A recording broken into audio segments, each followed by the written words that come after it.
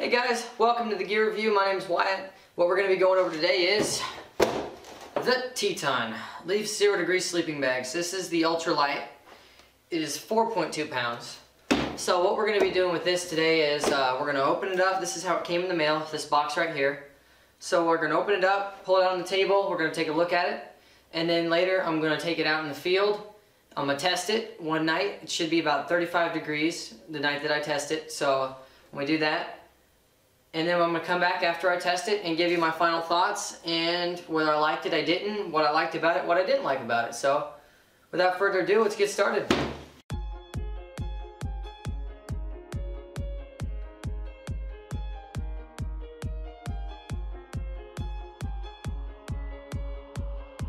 Alright, so we got the box right here. So let's go ahead and open this thing up.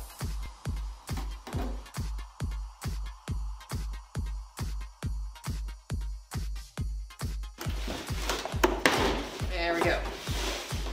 So, first part of the box, little cardboard protector up top there. So that's how it comes in the box. So, looks like they got it just in the stuff sack, so we'll go ahead and pull that out. And in the box, what's this? Backpacking and camping checklist. So that's pretty cool. Gives you a list of some of their products. So I'll definitely take a look at that. That's really cool. So we got the stuff sack it comes in. Okay. So I got this little digital scale, so we're gonna check the weight on it. Zero it out. Alright, so it's zeroed out, set for pounds. 4.4 pounds. There we go, 4 pounds and 4 ounces.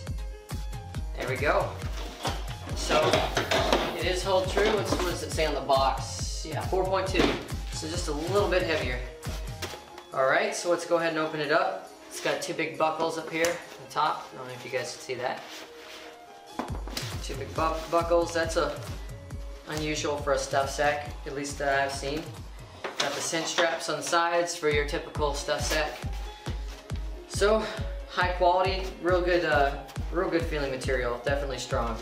All right, we'll go ahead and open this up.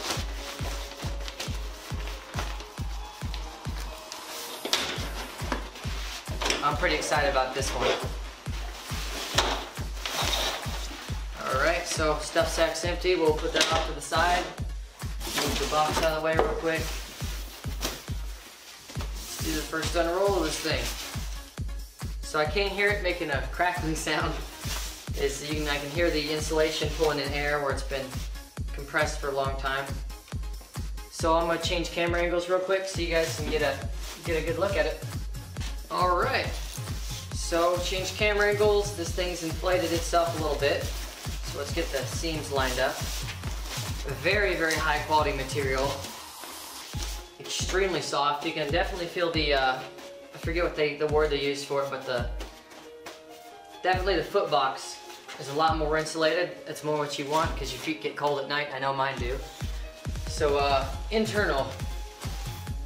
So let's open this up. Velcro. We got an extra little thing so it folds back on itself. Let's open her up. Inside. Oh wow. I gotta say, ooh. That's nice. Wow, that's extremely soft. That's like silk. I'm just petting it right now because that's, wow. Yeah, you could sleep shirtless in this thing and that would not be a problem at all. So it's got the little zipper baffle, keep your warm air in there, like they said. Zipper pocket. Yep, got the pocket. Pretty big, about the size of my hand. I'm 5'10", so that gives you an idea for how big my hand is. Probably not, but it's a good size. Good size. Here I actually have an iPhone. Yeah, so you can see the zipper pocket is about the size of an iPhone, just a little bit bigger.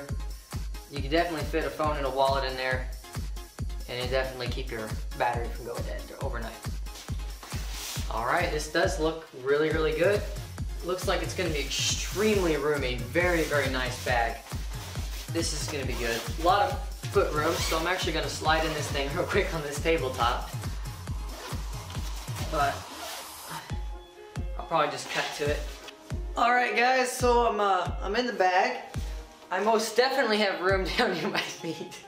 I look ridiculous, don't I? But this is easily the most comfortable. Oh wow, this is, ooh, this is nice. Yep, I can go to sleep right now. If I actually slide my feet flush to the bottom of this bag and then lay flat, my face is about like right here at this point. That's my face. So anyone taller than me is, I easily have about 2 extra foot of space above my head there. So if you're taller than 5'10", you're going to be extremely comfortable in this bag. So I'd say you'd be good till you're about like 6'3", maybe 6'2", 6'3", somewhere in there.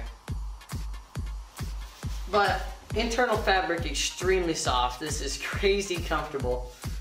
But I can't wait to see this thing performs in the field, and I'll see you guys there.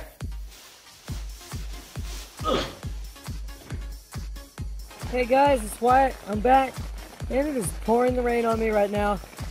I am filming this on an iPhone 5, so I do apologize for audio, video differences. I do not know if I'm even in frame right now. I have no idea. But so sleeping bag right now, it is 50 degrees right now. It's going to take a dive to 40 to drop 10 degrees. I wish I could have gotten a colder night, but it's only going to get warmer. That's Kentucky weather for you. So we got a nice cold snap, so I took the opportunity. So it's not 0 degrees. I know it's rated for 0. We're not going to get that test in this time, but that will most definitely be a future test. But 40 degrees, so right now at 50, the bag is warm. I'm actually, I'm not sweating, but it's starting to get to a little bit uncomfortably warm, which is good. It's better than being cold in my opinion, but if you don't like to be hot. But the cool thing is I found a solution to, like, I'm going to use this for my year-round bag. I'm not going to switch it out for anything else. I just like to keep one bag and just keep up with that one bag. That's just my own personal preference. But the solution to being a little bit too warm is a neat thing that TETON built into this bag, as I'll show you right now. So at the foot of the bag, I already unzipped it because I was a little bit warm. But you see the zipper goes from the bottom there and it comes up. So I could actually zip this in reverse. So what that allows me to do is if I get too warm, I just pop my feet out the bottom of the bag. So there you go. Problem solved. I'll be sleeping sound all night long. Also, regarding sleeping sound all night long. So if I ever get woken up during the night, so that's not talking about noises and sounds and stuff. So if I get cold, you know, I always wake up when I get cold. I don't know if it's the same for you guys, but if I get cold and I wake up, I will pull the phone out and I'm going to record a clip. I'll tell you which section of the bag got cold, whether it was, or the whole bag is too cold, feet, you know what I'm saying? Just different stuff. So, I get cold, there will be a video clip. If not, and all goes well, you guys will see me in the basement. I'll give final opinions, different things I noticed, and yeah, we'll wrap it up. So, if all goes well, I'll see you guys in the morning, and that's all for now, I think. So, see ya. Hey everybody, welcome back. Alright, so we just field tested this. So one feature I found that I did not know was there before. You got the zipper at the bottom. It's a little bit warm there at first. Open up the bottom, kick my feet out, no problems at all. So it was 40 degrees, so a little bit warm, it's understandable. It's a 0 degree bag. I think they said add 20 degrees to 30 degrees for comfort. So we will be revisiting this in the future. We're gonna get a 30 degree test on this bag. So I'll give a later review, again, a little probably 2-minute video summary how it did at 20 degrees or 30 degrees, either or. Thank you everybody for watching, and this was gear review with Wyatt Napier, so I'll